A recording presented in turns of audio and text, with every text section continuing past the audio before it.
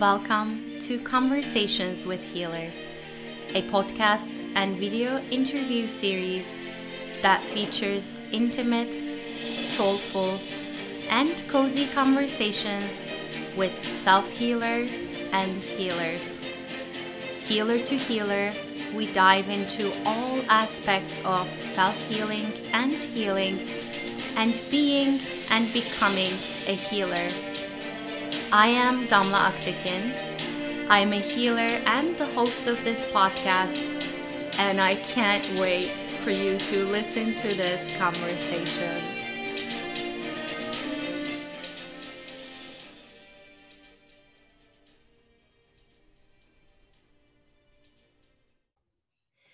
Hello everyone, this is Damla Aktekin with A Drop of Om. And I have here with me a very special guest that I'm so excited about. This is Ginny Jablonski, and Ginny is an intuitive healer, animal communicator, horse medicine facilitator, and we'll dive deeper into all of these.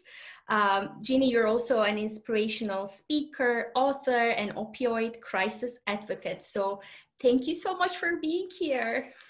Thank you for inviting me. I'm very excited to talk with you. I am too, and I want to tell people, first of all, how I found you.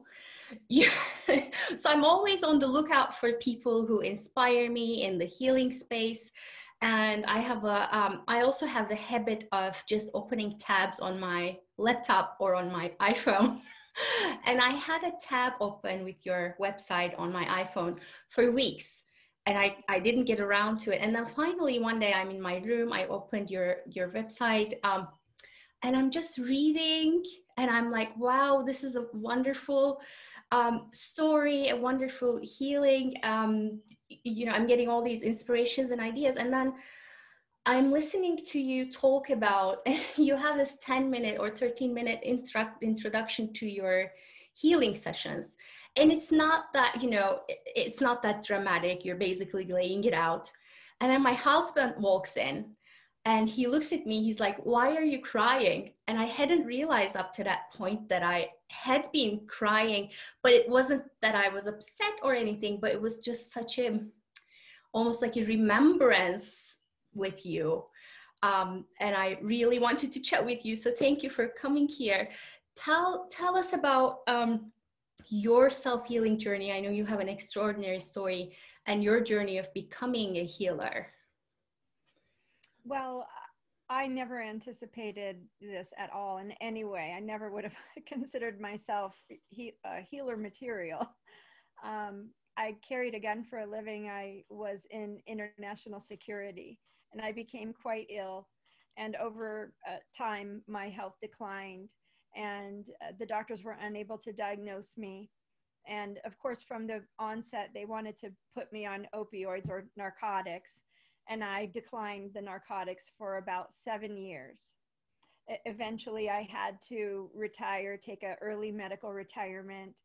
And at a certain point on my journey around 2008 or 2009, I just gave in and said, okay, I'm not improving and nothing else seems to be helping. So I went ahead and I took the opioids. And that's a very slippery slope, as we all know. And a few years later, I accidentally overdosed on the prescription medication that was fentanyl. And I had a near-death experience. And following the near-death experience, the likes of which I had never even heard of, let alone understood, I went on a journey of really trying to figure out what happened to me. Like a lot of people who have near-death experiences, we've never heard of it. We don't understand why it happened to us. We, you search for the meaning of life. You visit sacred sites. You start to study you buy spiritual books. You study any modality you can get your hands on, spending money hand over fist as I did.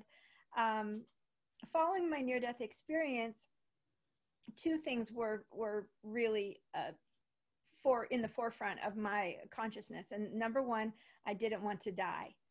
I came back from the near-death experience because I wanted to live, and I felt that I had something to do, something important to do. I don't know if I've found that thing yet. It may just be, you know, for all of us, the expression of our purpose. And then secondly, I wanted to get myself off of opioids and heal myself, and to understand the gifts and abilities that I immediately manifested after my near-death experience. I could see energy. I perceive almost in layers of consciousness. So some people talk about perceiving everything as one, the personality, the higher self, you know, the body, it's all one energy. I perceive it quite differently. I perceive it in layers. And therefore, I feel that I can perceive the ways in which different energies, emotions, pain, trauma, events affect our energy construct and affect the chemical processes in our brain and our heart, and affect the functioning of our physical body. But I didn't know any of that. I had never read a spiritual book in my life. And somebody, like a friend, took me to a spiritual bookstore once, and I got a reading, and the hangman card came up, the death card, and I went running. You know, little did I know, roughly 15 years later, I would have that near-death experience. But that was my only experience with a spiritual bookstore, was turning over the death card.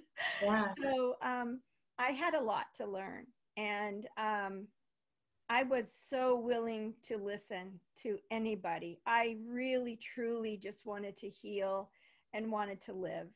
And so I traveled quite a bit, and I studied a number of different philosophies, but I was always compelled not to just take one, like just focus on pranic healing or Hindu philosophy or the Tao or Chinese medicine or Kabbalah or New Age mysticism. I was very interested. I was compelled to understand what I was seeing and experiencing. I wasn't necessarily fascinated with the teachings. So it's hard to say which came first for a lot of people. And for me, it was, I had the visions and I knew things I shouldn't know, but I didn't understand the terminology. I didn't understand the religious or spiritual context. I didn't understand the history. And I certainly didn't understand how energy works.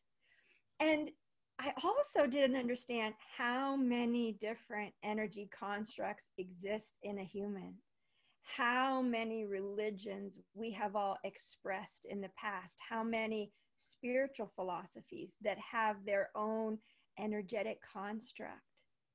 And I came to find out that I was seeing so many different types of energy all at once.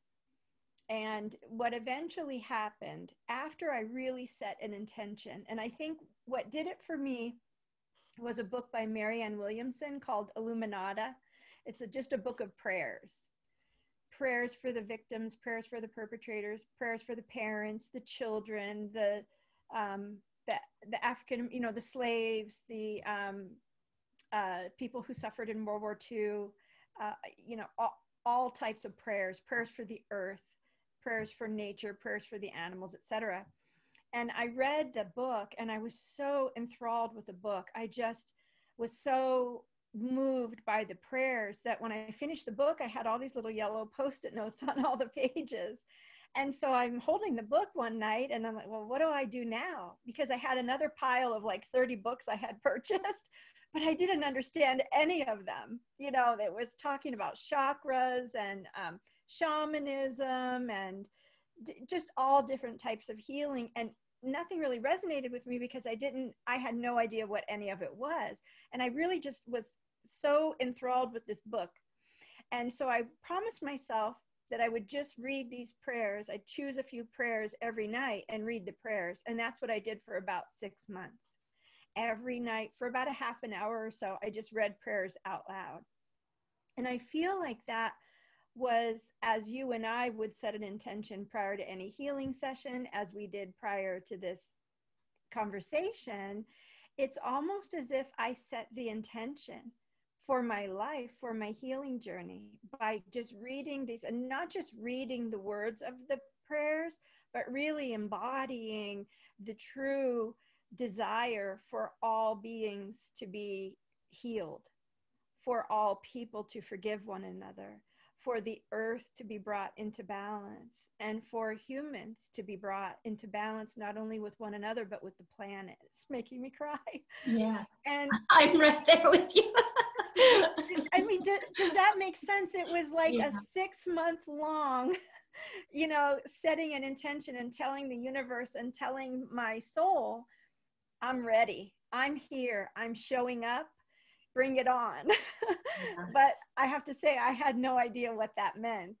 I always tell my clients that I work with, I climbed Mount Karma and I live to tell about it, because a lot of us are here and we're just going to get it all done in this life. We're going to resolve all our karma. It's going to be a piece of cake, and it wasn't so much a piece of cake.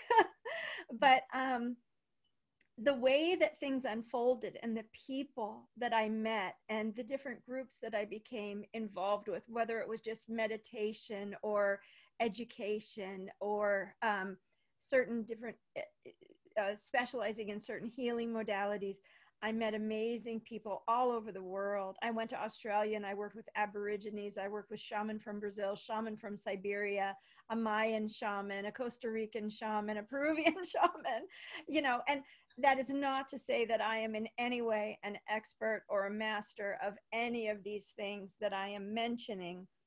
I have become acquainted with. It's almost like I reached out. I just shook hands and said hello, and I learned enough to explain what I was seeing energetically with respect to that energy construct that is related. For example, the Lemurians, the Hawaiians, express a different energy construct than the New Zealand Maori, than the Mayan, than Shinto, than the Taoist, than the Buddhist, than in Kabbalah. It's a little bit different, but more in alignment with the New Age mysticism, etc. And so for me, what I did was I took in everything like a sponge. And in the beginning, I just believed everything anybody told me. Oh, that's how the universe works. Okay.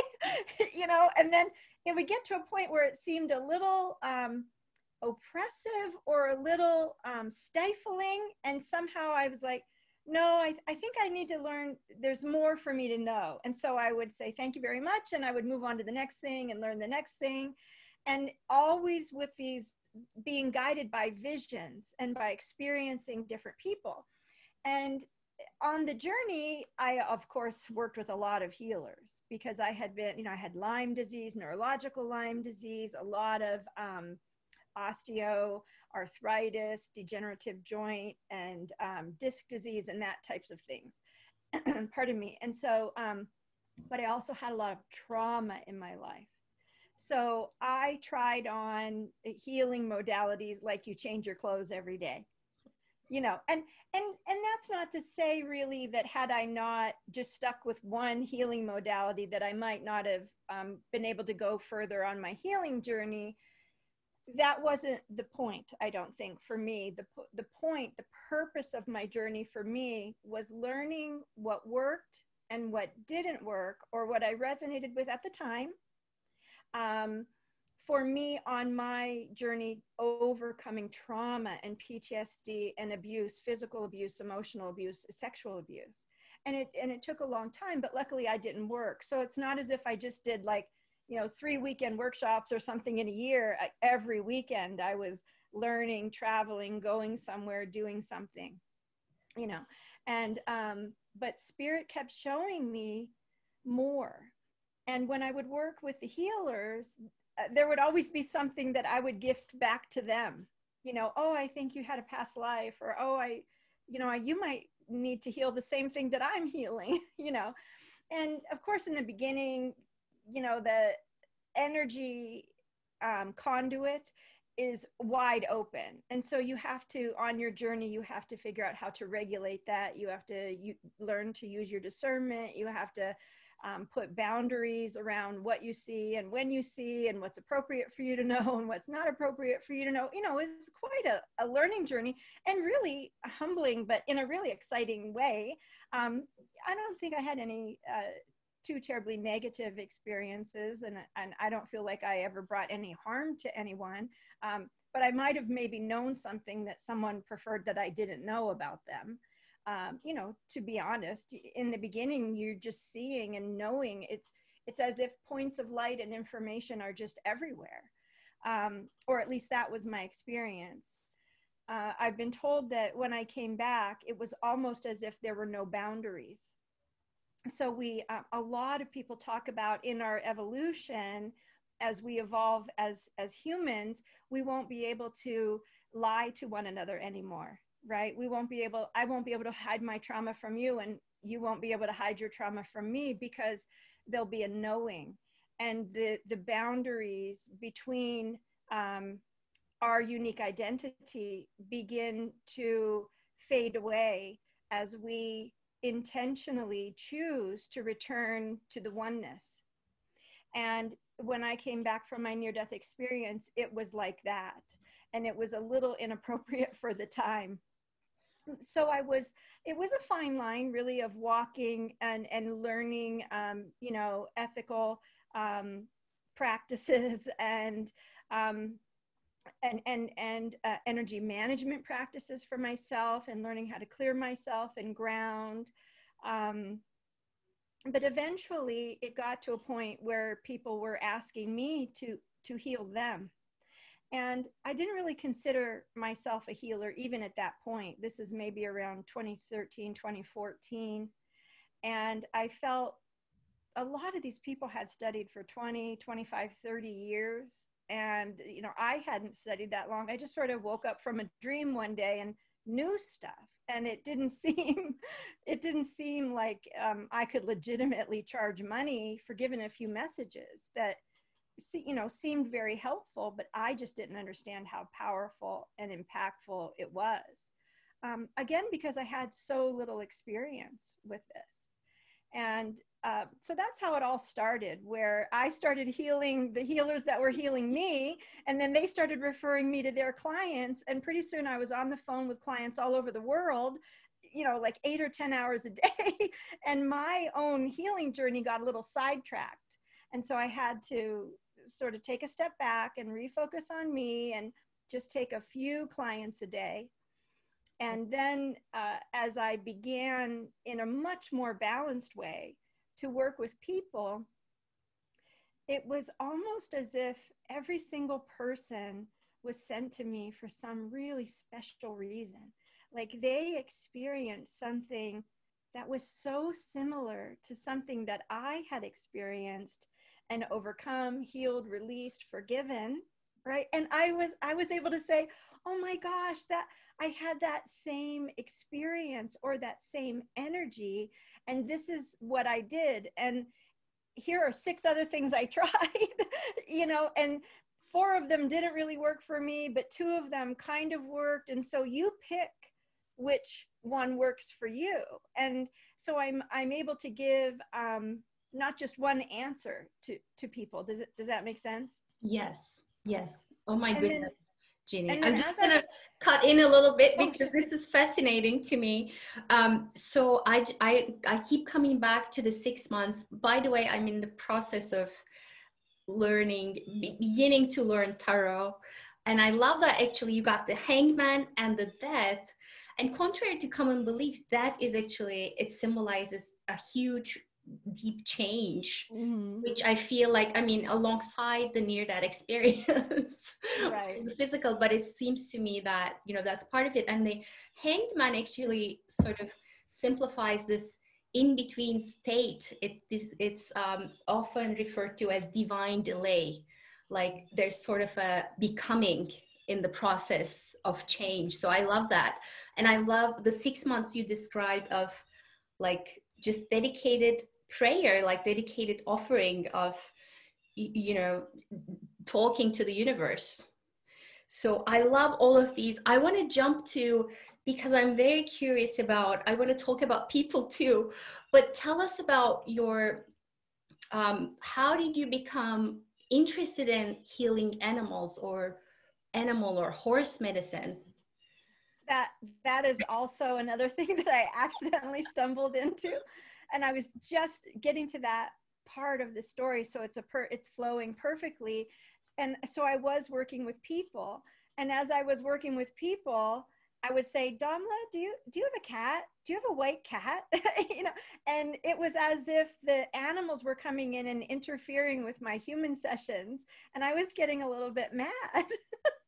I mean, I never told the people, you know, but afterwards I'd be like, what's going on? You know, I'm trying to help these people and their animals are coming in. And it happened a lot. Like I would be working with someone, I would say, do you have a horse that's alive? The horse really wants to talk to you. It's very upset about something. Or do you have a dog that passed when you were younger? And this is what it looks like. And it was all so clear. And what was happening was the animals were giving these beautiful messages, and some of them were a little distressed and needed healing or wanted some attention. But what happened was I was meditating one day and I was really, why are these animals bothering me? And then they came in, this council of horses came in and said, don't you remember? You're supposed to be helping us. We have guided you on your journey of healing so that you can apply all that you have learned to heal human trauma to the animal kingdom, mostly domesticated animals. And I said, wow, no, I don't remember. And then I had almost like a spontaneous hypnotic regressive experience where I went back into my near-death experience. And in my near-death experience, for me, I was a Methodist when I was younger. So Christian religion, Protestant Christian religion. So for me, God and heaven would be represented by Jesus. And so that's who I saw in my near-death experience. And as I started to walk toward Jesus, I heard horses and donkeys in the background just braying and whinnying and screaming, don't go, don't go. Don't you remember there's something important you have to do? So when I woke up in the morning from my near-death experience, I knew there was something important I had to do, but I forgot it was animals that had told me that. And in my life, I had been a horse person and rescued and rehabbed horses, and always had dogs. I mean, my goodness, I've had 8 or 10 dogs in my life and, you know, a few cats. But it was then that I realized that I needed to shift or at least, I don't know if I realized it or I thought it, but what would be the first thing you would think is, oh, well, I better go out and educate myself how to be an animal communicator, not realizing I already was an animal communicator, right? So I tried, you know, I went and I took a few classes, and what I found, just like with the energy work, was the information that the animals was bringing through was so much broader than what traditional animal communication represented. So that's how my journey began with the animals, and it just really snowballed. And I began to the universe sent me animals that had trauma. I almost never got somebody, oh, can you just tell my dog we're moving and, you know, everything's going to be fine. No, I've rescued this animal. They're very distressed. They have this behavior, or we've had them for 3 years, or there have been significant traumatic events in their lives, etc. And it's always been so fascinating and so perfect, every client. And of course, just like with the human work, it had to evolve. I had to learn. And the animals brought me the clients that were able to teach me how to work with the animals. So, yeah.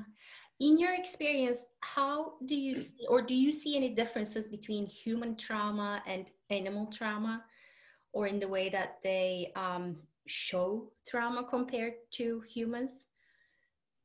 Well, if you look at it from, and I don't have a PhD in psychotherapy or psychology. So am I medically qualified to discuss, the way a dog's brain works or the horse's brain works? I'm unfortunately no, but I can say that I've had a lot of experience in therapy, from like Jungian certified psychotherapy, or psychotherapy from the Freudian perspective. Rogers in England, I've done brain spotting, Gabor Mate's compassionate inquiry, EFT, EMDR, you name it. I've done, transpersonal psychology. I've tried it all.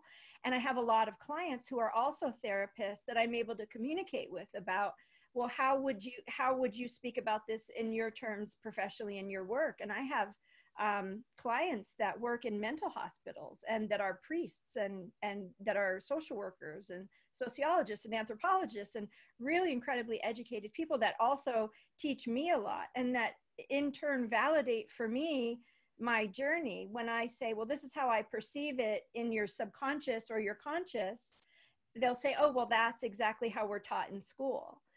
The only thing is that I see thoughts and memories a little bit differently, and the way the information is stored in the nervous system and the body, I see it in a little bit more unique way.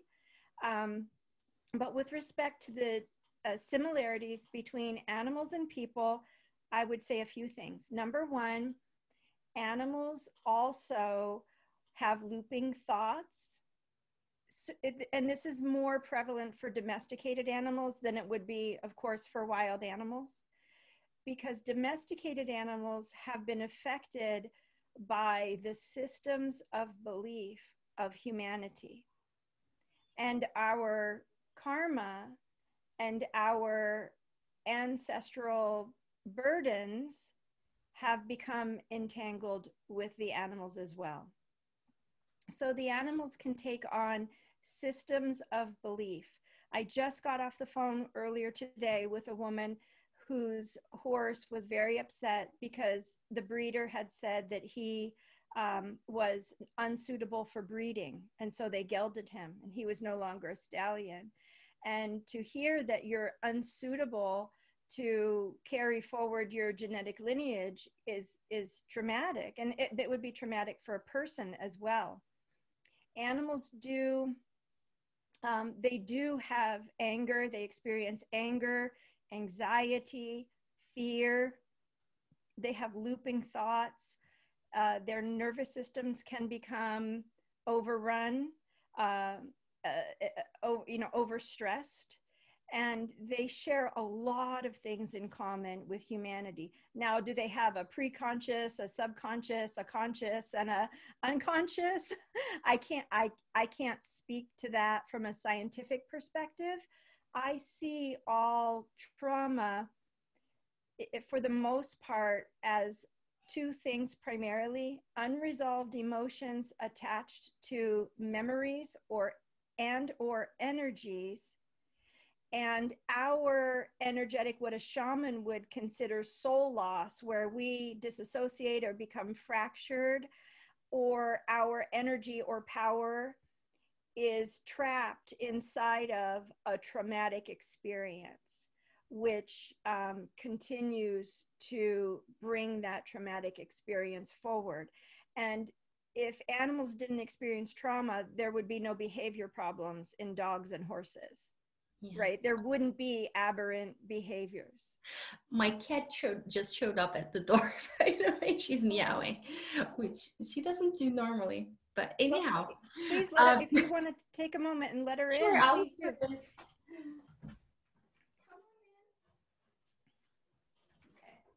She'll see if she wants to come in. So I'm fascinated by that, and I want to ask you about the other piece of that, which is we often talk about in healing world, in terms of animals having symbolic representations of wisdom. So calling things like cat medicine or horse medicine, what do you feel animals are, and domesticated animals in particular, are here to teach us? What is their medicine for us? Well, when you asked the question, the first thing that popped into my mind was compassion. But unfortunately, they're preaching to the choir. You know, those of us who are compassionate toward animals are already compassionate toward animals. And the suffering that they're taking on, the personal trauma and the personal disease or illness, doesn't seem to be impacting others who aren't. And so I do feel, having done this for a while now, that there's a lot of unnecessary suffering of animals, because I don't feel that they are having the effect that they thought they would have on an individual basis. Now, is that to say that the soul family of animals is not coming forward and participating in this great time of transition on Earth? Of course that's happening. But individually, there is a lot of unnecessary suffering, in my opinion, in my experience, for unique individual animals. Now, with respect to animal medicine, where you can buy books or go online and find what is the message from the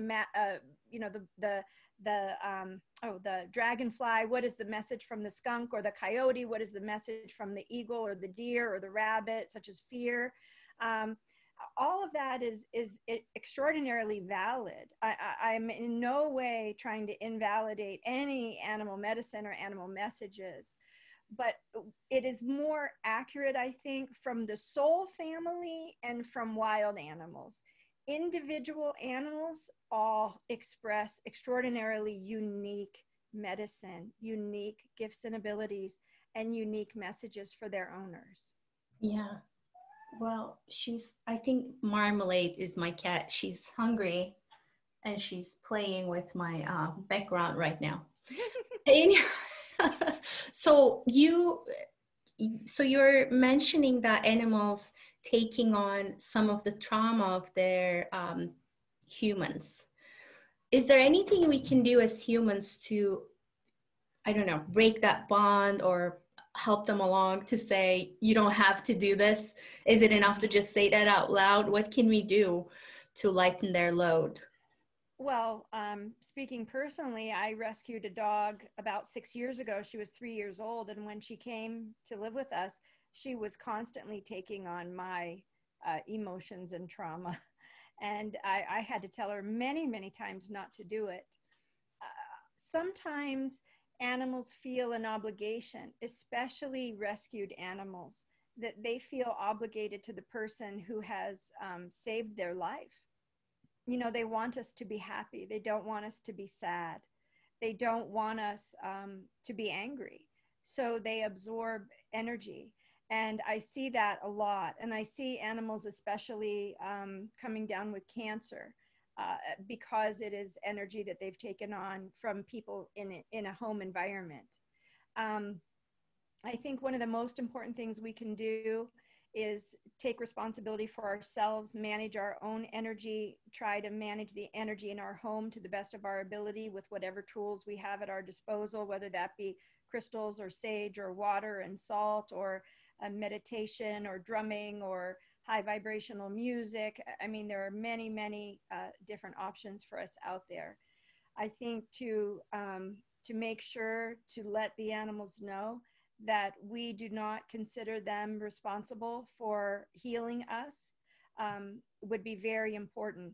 But we do have to do it more than one time. Mm-hmm. I learned that myself because, you know, my little dog just loved me so much, and she wanted to have a job, and she wanted to feel important, and she felt that that work was important. And so oftentimes we can give them another job, you know, and there's not just one or two. There are a lot of different jobs that we might give them. Would you like me to see if Marmalade wants to say something real quick? I think What color is she? She's black and white. So would there be any reason why I'm seeing like an orange tabby cat come forward? Her name is Marmalade, but she's not orange at all. Have you ever owned a cat that was orange? Not yet. Okay. So, well, Let's see who this orange cat is.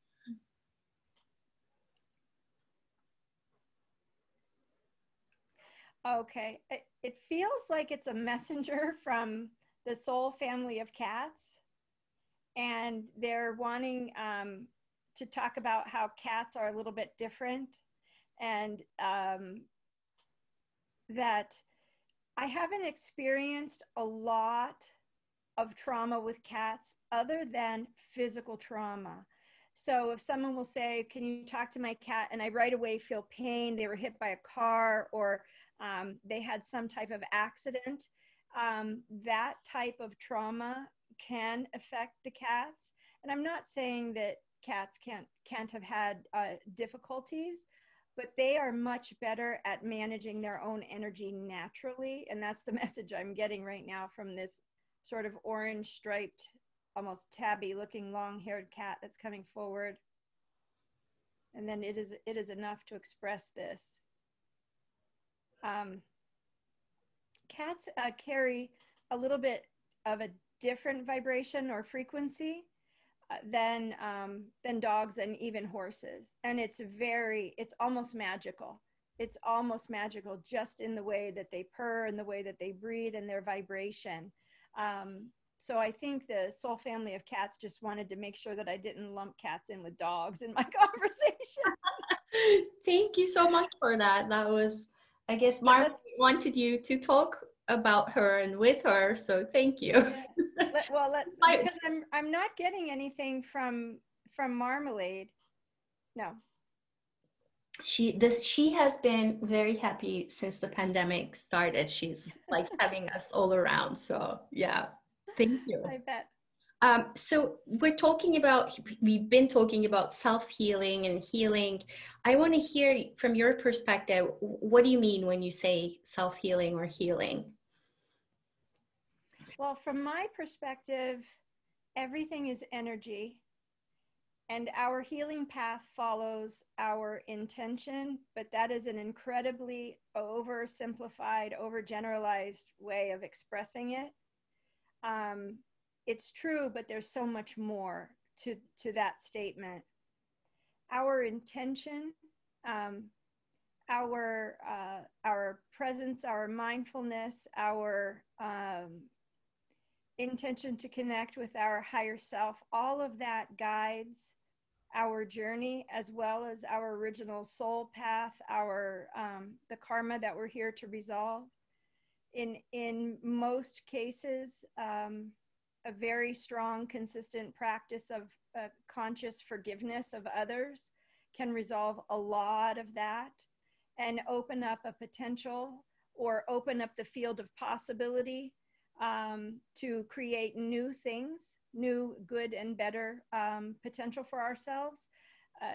Can happen when we embark on a journey, a purposeful, intentional journey of forgiveness of self and others. But for me, it's all energy. Are there interpersonal relationships? Do we have issues with our family? Have there been people who have harmed us in some ways? Yes, and we are all unique. And so we all express all of these things, especially our patterns and our triggers, etc., from past life experiences. It's all unique. However, intentionally holding space for yourself and a loving space and being in gratitude and trying to be self-aware and not allowing ourselves to be indulging in the drama of humanity and trying to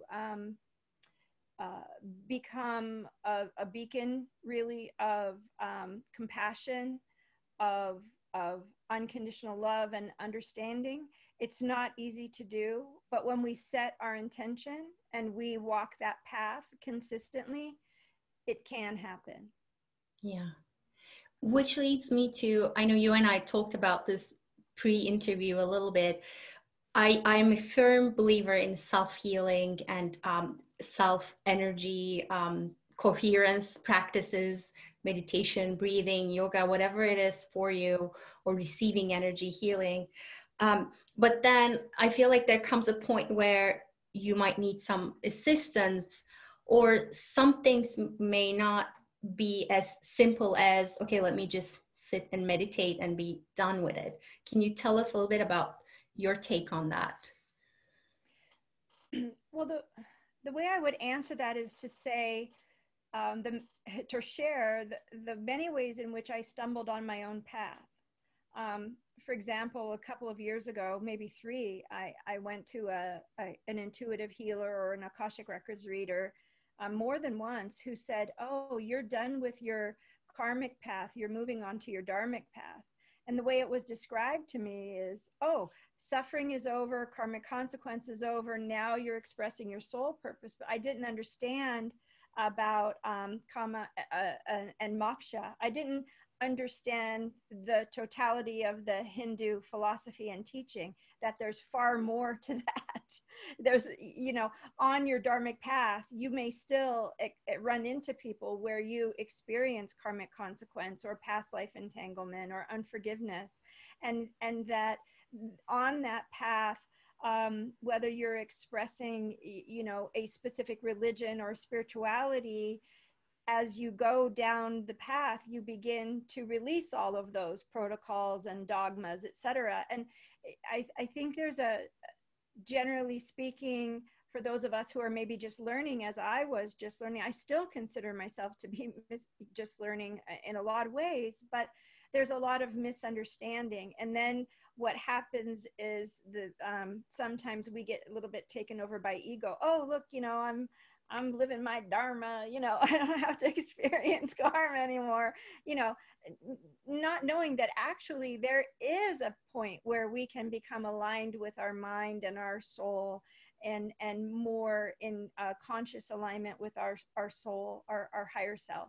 And that there is a place where we can become detached and no longer addicted to suffering and trauma.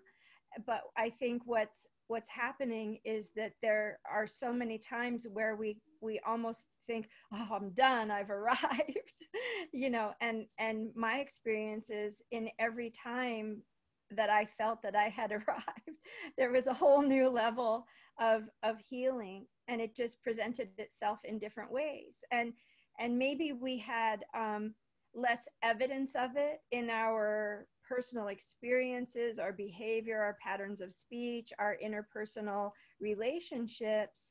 But the deeper you go, you find it's more difficult to heal those subtle patterns that we express, because we're using so much of our energy to hold on to it, And so I have to be honest, I absolutely forget the question that you asked. I think we're going in that direction. I was wondering about your thoughts about the oversimplification of the healing process, mm-hmm. and when to get help from a healer. Right. Well, certainly when we feel like the same thing is happening over and over again. And that happened to me so many different ways, where I might, would it be okay if I just gave a few examples? Of course. So I would, I was always one that I majored in economics. So I always want to understand linear. I want to understand from a linear, how does that work? What does that mean? What is the definition of that? I wanted more information, and I would go to people thinking, oh, look at this amazing person. And I would sort of idolize someone, or sort of feel as if they might be a teacher or guru for me. And then I would get there, and I already was beyond the teaching that was being offered, and I would get invalidated over and over again. And so that lesson for me was that I was looking for validation outside of myself, but it would really hurt. Because of course, deep inside of me, there was self-doubt, there was a sense of unworthiness. We all have these different types of things. And those types of things for me were very difficult for me to see. If I look at my own energy, I might be able to perceive a past life wound in my elbow or my neck or my legs, where maybe I was a fisherman and I fell off a boat, or, a rock fell and broke my neck or something. Those types of things are easier for me to perceive in myself than deeply anchored systems of belief, of blame or shame.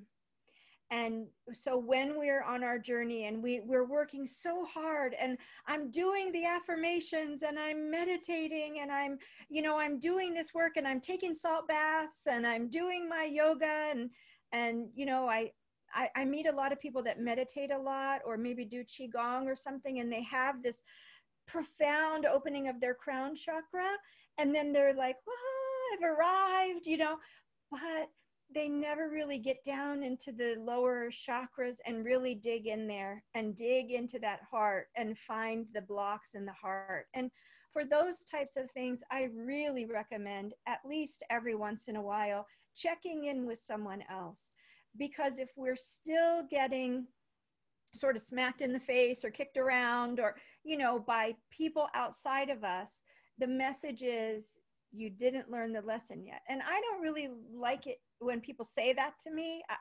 So I'm not sure why I just said it that way right now, other than to express but there's something unhealed in me that I have not yet identified.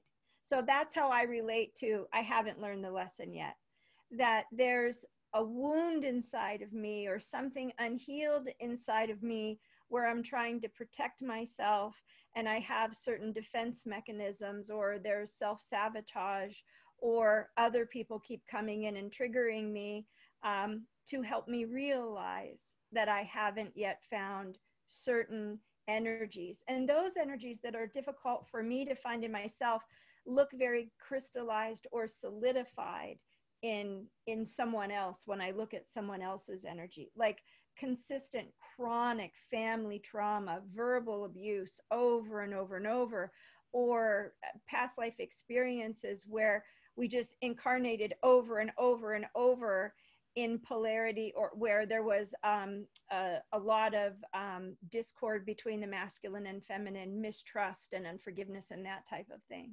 Yeah. So what I want to reiterate from what you just said is that even healers need to see healers sometimes, because we need someone to mirror that inner healer to us and to show us in that mirror, maybe like behind the head, the stuff, the things not that you don't have the perception to be able to see that, you do, but it's a lot harder to do it yourself, and sometimes it's not even possible to do it by yourself. Well, certainly I've met so many different kinds of people. I've met people that have only had very few incarnations, and they're really happy and they're just expressing joy and they're anchoring the light, and they haven't had a lot of trauma, and they just went to a Reiki master once and they got all fixed up and they're good to go, and wow, I just think, why couldn't I choose that journey, and some healers, just one modality is all they need,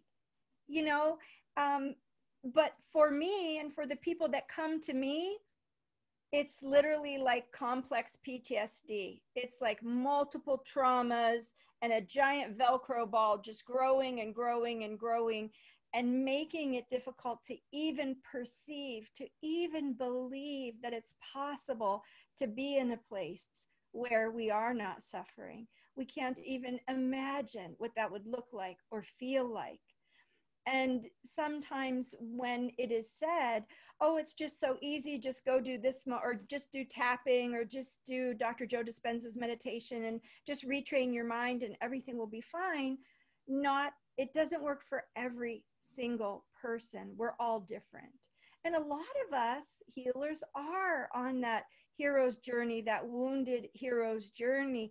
And it is an absolute merry-go-round of leveling up and leveling up and leveling up and leveling up hundreds and hundreds and hundreds of times. I speak from absolute experience in that, Yeah, I love that. And I think, Ginny, one of the reasons I felt so drawn to you was I'm probably similar in the sense of, oh, this new healing method is so shiny and nice, and there's something in there for me, even though I'm not going to be dedicated to it, or let me look at this, I'm interested in this, and bringing all of those together, combining those, which I feel is what you do. Which brings me to, there's this profound little story that you tell on your website about one of your horses talking to you about your books, putting down your books. Can you tell us about that? Right. At a certain point on my journey, I was fascinated. I was always watching webinars, and I was always buying the next book. And what they said to me was, the more you read, the further you go away from us. And the more, and how that works into my experience is, the more I rely on a protocol, the less I'm able to witness the truth that is your unique truth. If when I look at you, I expect your truth to manifest in this perfectly defined protocol or system of belief, then we are not honoring the deepest truth of us.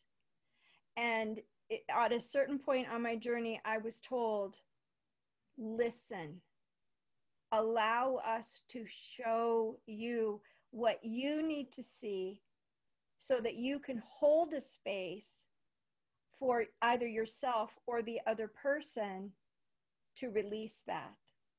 But if whatever that particular issue is or experience is or traumatic event is, doesn't show up in my list of 1 through 7 here on, number one, step number 2, if it's not in those steps, then we're not going to be able to perceive it. And that's not to say that I don't still download seminars, but one thing that I have shied away from that I did a lot in the beginning, it was all of these shortcut protocols. Let me get an activation. Let me install an antenna in you. Let me teach you how to bring this entity into your chakra and make your chakra work better, And I spent a lot of time and money undoing a lot of things that people did to me, not knowing that from my perspective, our evolution is getting back to that pure benevolent oneness. And that is to say, from my perspective, in very simple terms, what from my perspective we need to do is unpack all the junk in the trunk and allow us to remember to recreate that which is divinely available to us. There isn't an activation or a download or an upgrade that anyone can give us. This is an organic path. There are some people who are choosing an inorganic path to evolution, and that may not turn out very well for people in the long run. It may take thousands of years and hundreds of lifetimes to undo that. Yeah, I love that. I love that. So I want to ask you, as you're mentioning the word species, when you look at what's happening right now with the pandemic, what do you see us learning as a species at this time? I'm not sure that I would couch it in that way. I feel as if we have the opportunity to release patterns. One that comes to the forefront of my mind, and I apologize for my dog barking, is tribal beliefs. It used to be that we had a consciousness, that our consciousness was tied to our community, and being shunned from our community was a death sentence. Many of us have had lives like that, where we've been cast out of our tribe, right? And I feel like this is a great time of opportunity for us to release the patterns of conflict from the past. And that is war and fear and dogmatic approaches to our understanding, our limitations of ourselves as sentient beings. And I feel that it's a great opportunity for us to take the time to go deeper and to dig that out. Because if just a few of us do it, it will help so many more people.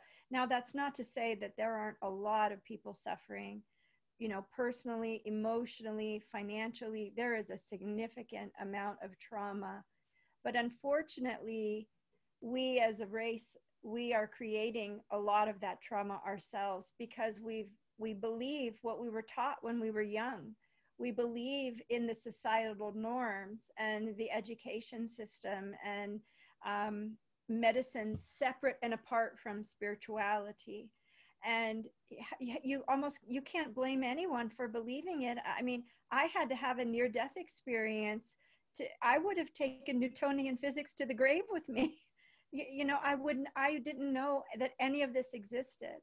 And so I was blessed with a near-death experience that forced me to perceive my reality in ways that I would never have thought possible.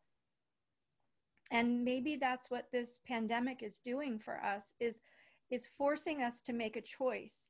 Are we going to continue to go down that path? Or are we going to allow ourselves to heal from the burdens and the unhealed wounds? And I can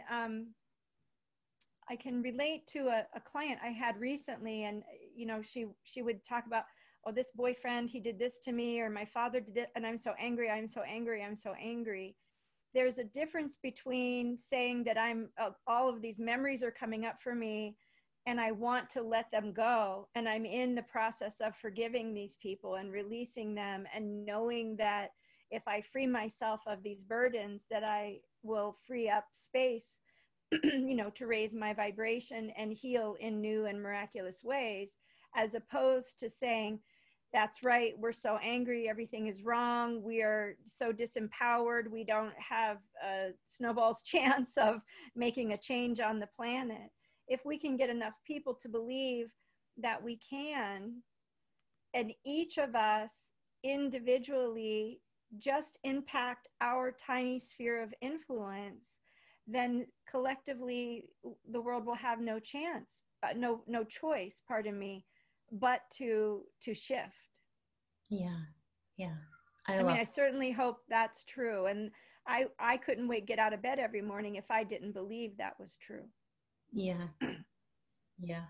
I think we need people who sort of hold that vision too, of hope, like you said, resolution, relief, and hopefully working through our trauma to come to a place of resolution and other possibilities than just repeating our patterns individually and collectively over and over again. So, Ginny, this has been wonderful. How can people find out more about you and what you do? My website is heartofthehorse.us. So www.heartofthehorse.us. Yeah, and I know that you offer animal healing sessions as well as individual human sessions. I want to just thank you so much. This has been an absolute pleasure for me. I hope it'll be for the people listen as well. Is there anything else you want to say to our listeners, other self-healers and healers before we finish up? Well, I would just say, you know, that I'm open to talking to anybody for, you know, a reasonable period of time. If someone just wants to talk, or talk to somebody that's also experienced, you know, hardship, and to bounce ideas off of, I'm certainly available to try to help to give people options. Because, you know, as we said in the beginning, all roads lead home, and there are many different ways, and more than ever now, there are so many different schools and webinars and processes for people to use. Yeah, and I know that you have a huge resources list. You're listing some of the books that you put aside after a while, but it's still a good place to start. So I'll definitely include that link. Thank you so much, Ginny, and thank you for doing the work that you do, talking to animals, helping the animal realm and the human realm. I feel like you're such you have an inspirational journey, but you're also an inspirational healer in the way that you took that leap, even though it took you a while, and it took you perhaps, you know, trying out a few things to come to where you are. But thank you. I appreciate you. Thanks a lot. Thank you. Thank you.